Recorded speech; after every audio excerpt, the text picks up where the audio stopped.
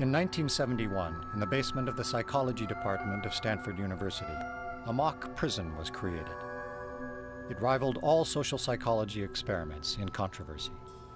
Shortly after I finished this Stanford prison study, Milgram embraced me and said, "I'm so happy that you did this." He said, because now you can take off some of the heat that he's had to bear alone of having done the most unethical study.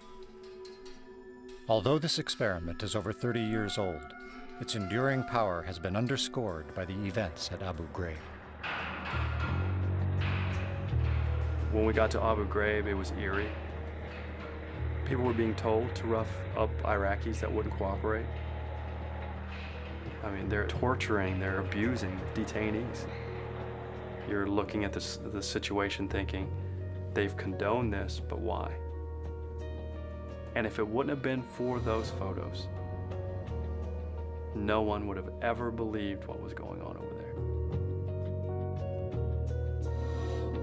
When I first saw the pictures, immediately a sense of familiarity struck me, because I knew that I had been there before. I'd been in this type of situation. I knew what was going on in my mind. The photographs were strikingly familiar to the photographs that we had taken, many of the photographs I had taken in the prison study. We didn't do any of the stuff as you see in Abu Ghraib, where they, get into a big pile or something like that. But I certainly subjected them to all kinds of humiliations. I don't know where I would have stopped myself. Given enough time, we could have got there. When the images of the abuse and torture in Abu Ghraib were revealed, immediately the military went on the defensive, saying, it's a few bad apples. When we see somebody doing bad things, we assume they're bad people to begin with. But what we know in our study is there are a set of social psychological variables that can make ordinary people do things they never could imagine doing. At Abu Ghraib, ordinary people perpetrated extraordinary abuses. To understand why, it helps to reach back to the lessons of Zimbardo's experiment, how people respond to a cruel environment without clear rules.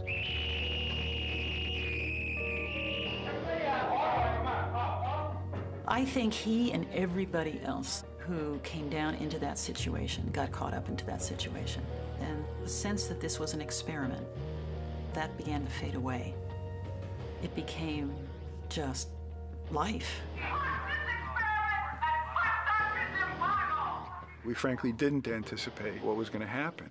And we tried to really test the power of the environment to change and transform otherwise normal people, much as Milgram had changed or transformed otherwise normal people in an obedience situation.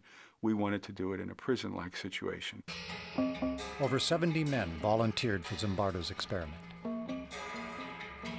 And they completed a battery of psychological tests. We picked 24 who were the most normal and most healthy. Half are going to be guards, half are going to be prisoners. And it's like flipping a coin, and heads, this one's a guard, this one's a prisoner. So at the beginning, there's no difference in the kinds of people who are in your two groups. When we were given our jobs as guards, we were issued a uniform, which was a plain sort of khaki or lighter colored uniform. And then we gave them the symbols of power, handcuffs, a whistle, a big billy club. And then the other thing we gave them were silver-reflecting sunglasses. When you have mirror sunglasses on, then nobody can see your eyeballs. I think that anytime you put on what essentially is a mask, and you mask your identity, then it allows you to behave in ways that you would not behave if you didn't have the mask on. To make it more realistic, I had arranged with this Palo Alto Police Department to make mock arrests. When I was arrested, it was a surprise to me. I didn't think I was going to be brought to an actual police station. I didn't think I was going to go through a booking process. The guards then put a blindfold on them, stripped them naked, and then they put them in dresses, smocks with no underpants. Each had a number that replaced their name. They had to know the number, they could only be referred to by that number. And they had a chain on one foot, which was put there to remind them at all times of their loss of freedom.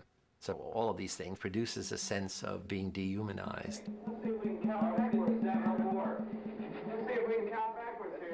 On the first day, I said, this is not going to work. I mean, the guards felt awkward giving orders, and they'd say, okay, line up, repeat your numbers, and the prisoners start giggling. Hey, I don't want anybody laughing. 3, 2, 1. And then a very interesting thing happened.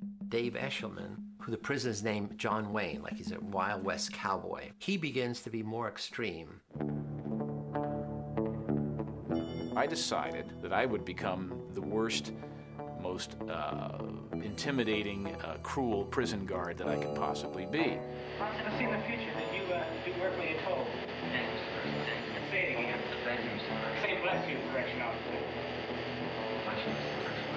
I was sort of fascinated myself that people were believing the act, and I was trying to see how far I could take it before somebody would say, okay, that's enough, stop.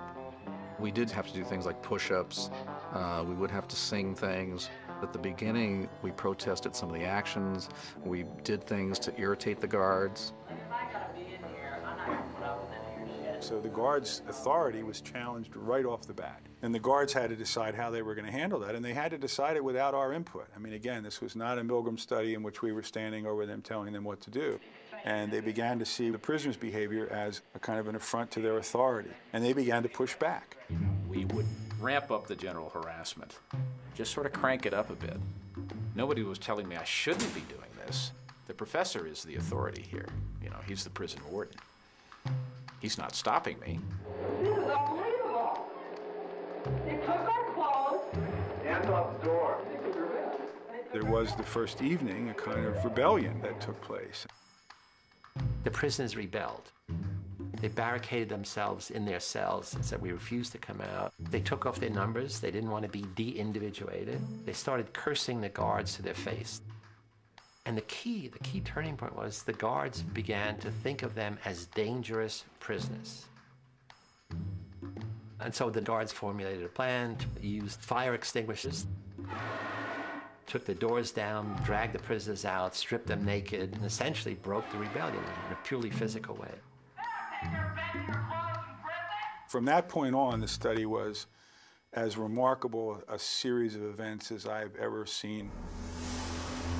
It was a real laboratory for Zimbardo and I to watch human nature transformed in a very rapid way in the face of a very powerful situation. People really suffered. I mean, guards did terrible things to the prisoners. They punished them by putting them in solitary confinement, which was a small closet. You could squat or stand, but you couldn't sit, and it was dark and dank, actually. Every hour, every day, there's a teeny little bit more of an increment. And they're stepping up, taunting the prisoners. They're stepping up. The count's not letting them sleep. They're stepping up.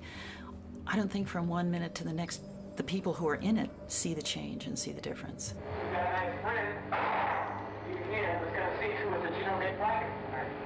And then the next key thing happened beside the rebellion. Prisoner 8612, he was the first one to have an emotional breakdown.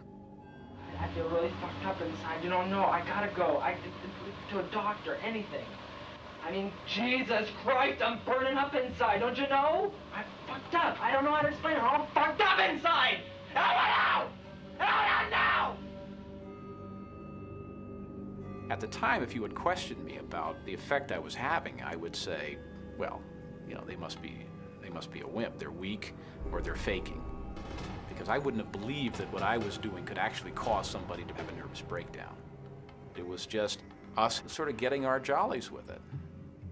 Let's be like puppeteers here. Let's make these people do things. What if I told you to get down on that floor and fuck the floor?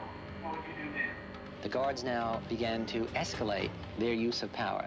Some of them had prisoners clean out toilet bowls with their bare hands. They now taunt, humiliate, degrade the prisoners in front of each other, and they exert arbitrary control over the prisoners. They keep thinking of more and more unusual things to do. And very soon after the fourth day, things begin to turn sexual. You be the bride of Frankenstein, and you be Frankenstein. I want you to walk over here like Frankenstein and say that you love true man. If you want to fully sort of humiliate somebody, then you want to get them in those things where their biggest fears are. And a lot of us have a lot of sexual hang-ups, and so that was part of that effort to humiliate them even further. Get up, Lord. I love you, true man. I love you, too. You're smart, too, you get down here and do 10 push-ups. The guards knew that had the coin come up heads rather than tails, they would have had the dress on rather than the uniform on. They knew that. So they certainly knew that the prisoners who were being mistreated had done nothing wrong to deserve the mistreatment. And yet the roles themselves were so powerful and the environment itself was so powerful that they ended up punishing those prisoners as though they had done something wrong. Prisoner 819 did a bad thing. We were told to chant something about how he was a bad prisoner. And at the time I went along with it, I'm thinking, what does this matter? We don't believe this, but we can go along and chant it. Because of what prisoner 819 did, my cell is the best. Because of what prisoner 819 did, my cell is the best. That night, he had a breakdown. Every day after that, another prisoner broke down in a similar way. Broke down, I mean, extreme stress reaction. We released another one on Tuesday, Wednesday, Thursday. Nobody who was in that study could deny that the prisoner breakdowns were genuine. They were scary to see. They were upsetting to us. They were unexpected, but they were very clearly the real thing. At some level, we understood that something was happening that we were no longer in control of. It was damaging people. We didn't quite have a grasp on what to do about it. One of the mistakes we made was that we hadn't built in time to step back and to look at what was happening and call it what it was, which was mistreatment. We were caught up in the events that were taking place. Or you can keep your blankets, and 416 will stay in another day. We got 3 against 1. Keep your blankets, 416, you're going to be in there for a while. So just get used to it. On the 5th day of the study, Zimbardo invited his girlfriend, recent psychology graduate Christina Maslach, to visit the mock prison. I had heard bits and pieces from Phil about what was going on. And then when I was down there that evening, it really was kind of a wow. The thing that really got to me was when some of the guards took the prisoners down the hall to the men's room. She looks out and sees a line of the prisoners with paper bags over their heads, each one holding the other one's shoulder. And they're leading them down the hall. And Phil comes over and look, you know, my God, look at that. And I looked up and something about it just, you know, again, it was the dehumanizing, demeaning kind of treatment. I couldn't watch it. And she said, it's terrible what you're doing to those boys. And she got tears in her eyes. I said, what? And she runs out. And I'm furious. I'm saying, look, this is, I run outside, we have this big argument. I'm saying, look, this is dynamics of human behavior. Look, it's fascinating, the power of the situation. So I'm giving her all the psychological basis, and what kind of psychologist are you? You don't appreciate this. And she said, I don't understand.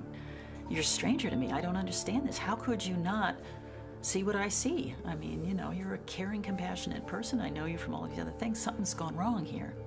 And then the next thing she said, which had an equally big impact, is, I'm not sure I want to, have anything to do with you if this is the real you. And that was like a slap in the face, because what she was saying is, you've changed. The power of the situation has transformed you from the person I thought I knew to this person that I don't know. And at that moment I said, wow, you're right. We got to end it. After only 6 days, Dr. Zimbardo shut down his experiment.